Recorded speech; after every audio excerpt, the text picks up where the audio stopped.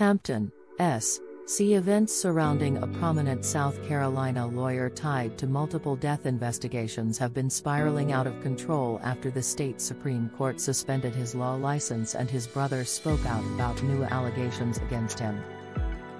Days before Alex Murdaugh had his law license suspended indefinitely by the South Carolina Supreme Court, his well-known law firm, established by his great-grandfather more than 100 years ago, accused him of misusing the firm's money. Murdaugh had said he was stepping down and entering rehab after a roadside incident Saturday during which a bullet grazed his head, a family attorney said. The news comes months after Murdaugh found his wife, Maggie, and son Paul fatally shot multiple times at their hunting estate in June. At the time, Paul Murdaugh had been awaiting trial on charges of boating under the influence causing death in the February 2019 crash that killed a 19-year-old woman. Meanwhile, amid the investigation into Maggie and Paul's deaths, state police reopened an investigation into a 2015 hit-and-run death of a 19-year-old man in Hampton County.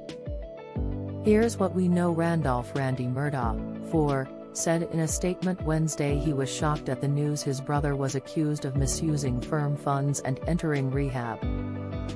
Randy Murdaugh is still an active partner at the Peters, Murdaugh, Parker, Eltsroth and Dietrich P.A. Pumped law firm in Hampton, South Carolina. I love my law firm family and also love Alex as my brother. While I will support him in his recovery, I do not support, condone, or excuse his conduct in stealing by manipulating his most trusted relationships.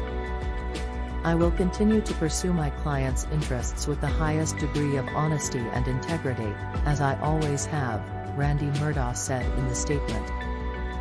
In a brief order Wednesday, South Carolina Supreme Court Chief Justice Don Beatty said Alex Murdaugh's law license was suspended indefinitely, acting at the request of the Office of Disciplinary Counsel.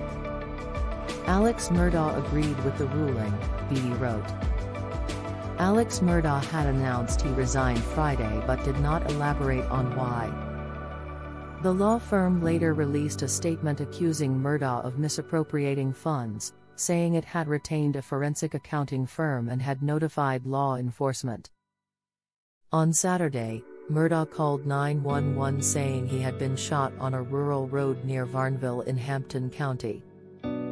Murdaugh was airlifted to a hospital in Savannah, Georgia, for treatment of a superficial gunshot wound to the head, and the Hampton County Sheriff's Office requested state police lead the investigation. Murdaugh said 2 days later he was resigning from his family's law firm. The murders of my wife and son have caused an incredibly difficult time in my life.